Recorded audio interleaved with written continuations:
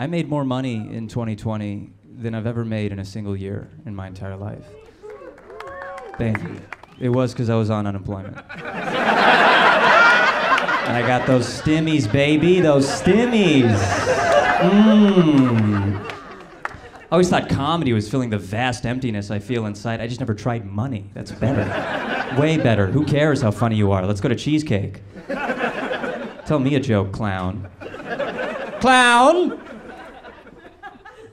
I went home during the pandemic, but I had to leave because my mom's boyfriend moved in. And he keeps trying to be my friend. And we love Terry, but pick a lane, you know? He's always like, hey, let's be friends. What can I do to be your friend? Like, you could stop having sex with my mom. I don't ask much from my friends, Terry. But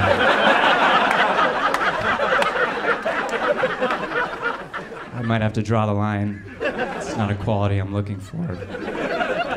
And a friend, glad you're doing it. Glad you're banging my mom, but we don't need a kayak, you know? Why would I, a guy who has friends that don't bang my mom, take on you? Someone who does indeed. Logistically, make it make sense. You know, it's funny, I did go kayaking with Terry. That's my guy, I love Terry. I sat my mom down, I was like, what are your intentions with my friend Terry? It's cool that you're dating my friend. I'm glad you make him happy, but if you hurt him... Because I have my friend's backs, you know. It's weird being his friend, though. Sometimes it's like, you know, at least when your dad's banging your mom, he's like, go to bed. Do your homework. You're like, you're the man, I'm afraid of you. But Terry bangs my mom, he's like, hey, you want to smoke a bowl? No. I mean, I'll take a rip, come on. And we're just smoking post-sex bowls with Terry. Out there ripping a sativa with Tear Bear, come on. He'll be my third dad if he can lock it down, but he won't. That's the thing. I know it. He doesn't have it. And now that I'm his friend, I feel like I should be like, dude, friend to friend, get the fuck out of here. We'll hang out later, but I don't want her hurting you. But I do want a third dad. That'd be so cool. First dad relationship, boring. Very lesson-based, a lot of yelling. Second dad, he'll try to be like serious one time, but they have no power, you know. One time he'll be like, hey man, could you not do that? And you're like, you're not my dad. He's like, I guess doing that's all right. Stepdads are like those stoplights before the freeway where you're like, I'm probably just gonna go. I don't recognize your authority at all.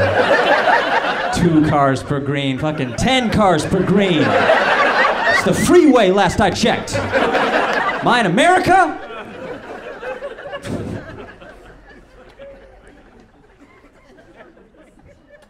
I want to be a dad, but I'm afraid of ruining my child. I think we all have that fear. Because I think parents, you just forget what it's like to be a kid. You give bad advice. My dad's advice to keep me off drugs was, if anyone ever offers you drugs, just tell them, hey, my dad doesn't think drugs are cool, and walk away. I was like, I'll just overdose. Don't want to say that to someone who could see me twice in my lifetime. I'm afraid of having a son that could beat me up. That's pretty freaky. I'm just like, hey kiddo, how's the homework coming along? He just beats the shit out of me. Are there any parents in the audience? I played a lot of video games over the pandemic, maybe with your children, I don't know. But they're full of hate, I think you should know. Your kids are full of hatred. And they hate me, specifically. One kid told me I played like my nipples were too low. 9 months. 9 months ago this happened. Every day I get out of the shower and I look in the mirror. Like, they might be a little low.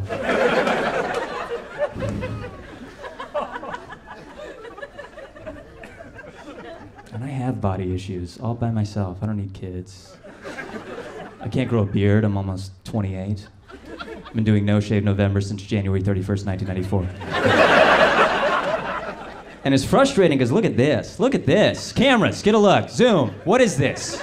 What is this? We got hair, we can grow hair, that's not the issue. It's where we grow the hair.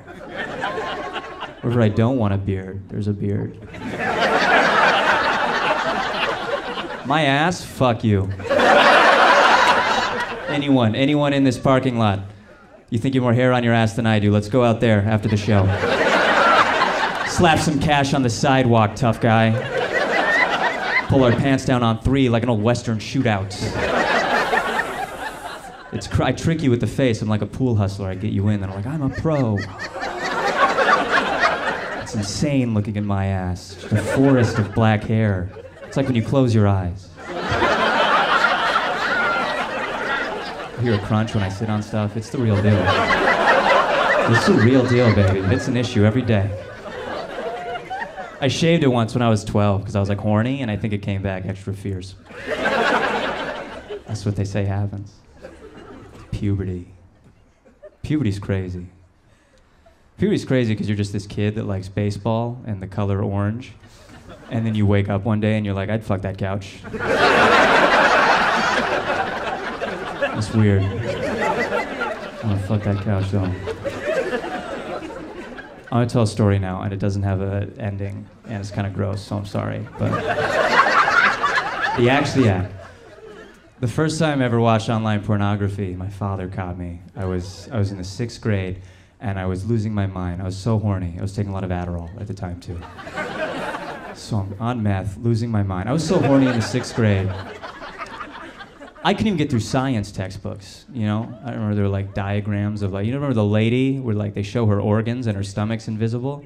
I ripped that out of the book, and I kept it in my closet for a while. And then my friend was like, you can see naked people on the internet. And I was like, I'll use that information immediately. That's like the most exciting thing I've ever heard. I'm so tired of the invisible stomach lady. This cartoon invisible stomach lady, she doesn't do it for me anymore. I've advanced past. And so I went home, I snuck into my father's computer room. I got completely naked, I don't know why. Just how I was doing it back then. First few years, naked every time. There was no rush. There was no rush in those days. Bah, I had socks on. Socks, completely naked. I sit in the family computer chair. This is everybody's chair. This isn't Michael's chair. Skin to leather. I don't care. And I'm on a Dell computer. It's pumping hot air in the room. I'm sweating. I'm sliding around on the family computer chair. It's my night, baby. And I didn't know what pornography was. I just knew you could see naked people, so I didn't know what to look up, so I Googled vagina.com. That's where I started. And it wasn't a real website, but Google knew what I was doing. Google was there with the assist. It was like, did you mean? And I did mean. Didn't know how much I meant, you know. Google was showing me stuff. I was like, I didn't know I meant that, but I fucking meant that. Yeah. Click. Refresh. So I'm in there. Who knows how long? Days have gone by. I finally grew the beard I've always wanted. And all of a sudden I feel my father behind me. I just feel him. I know. So easy to feel your dad behind you when you're completely naked. Watching porn on his computer, basically. And he's right, he's looking at my naked back, his only boy's naked back.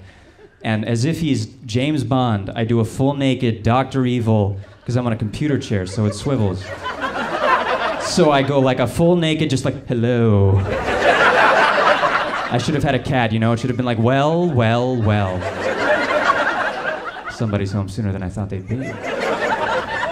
But I wasn't a villain or cool, so all I really did was like, oh. And he made some horrible dad sound. He was like, A piece of him died and left, and it sounded like, And I killed him. I watched him die in those eyes. I didn't even recognize my father in those eyes. I saw Tom for the first time. I saw the man my father was. And we're just there. And I know I broke him because just like a year went by. We're just like, And then he pointed at me and he said, don't another. And then he ran out of the room. No one's ever said don't another in the history of the earth. Those words have never been next to each other. That's a brand new thing. Brand new thing he said. Makes no sense to say don't another. But I knew what he meant because I was like, I'm probably going to do it another. Many another's on this. I think I'm finally good at something. I could be the best.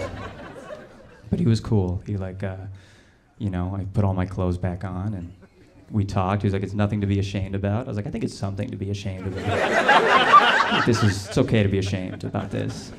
He's like, I'm not gonna tell anyone, which was nice. I don't know why the fuck you would, but thanks for not bullying me, if that's what you mean. But I got caught because of the vagina.com. I didn't know that didn't just go away when you typed it, you know? So I typed it in a few times. I didn't know how to spell that word. I had some F's in there, some J's, you know. So my sister used a computer. She's like, who went to 4 vagina.coms and like 2 fajita.coms? What's going on in this home? I was like, oh, I get horny. It's the end of that story.